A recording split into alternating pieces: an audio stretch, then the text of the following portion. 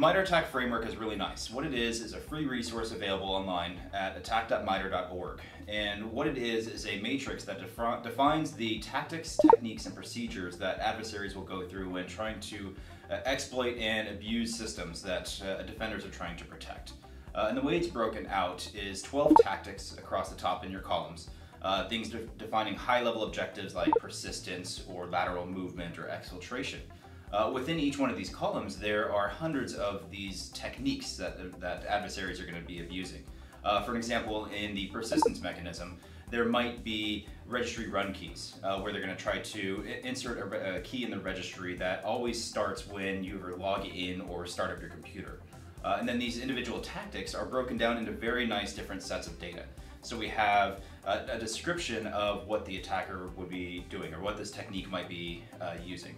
Below that we have different steps that are how you would mitigate this specific technique, how you would detect this specific technique, as well as real-world examples of where this is actually used in the wild. So it's just not things coming out of Black Hat or DEF CON and researchers like myself publishing articles. This is actual adversaries abusing these techniques against organizations. And then there's a lot of different metadata about these, what platforms they're going to be used against, Windows or Linux or Mac. The data sources that you would need to be able to detect these things. Do you need process monitoring? Do you need file monitoring? Do you need registry monitoring or something else? And then a lot of very good information. So as defenders, we can take all this information, bring it into our own organizations, and increase our defensive coverage.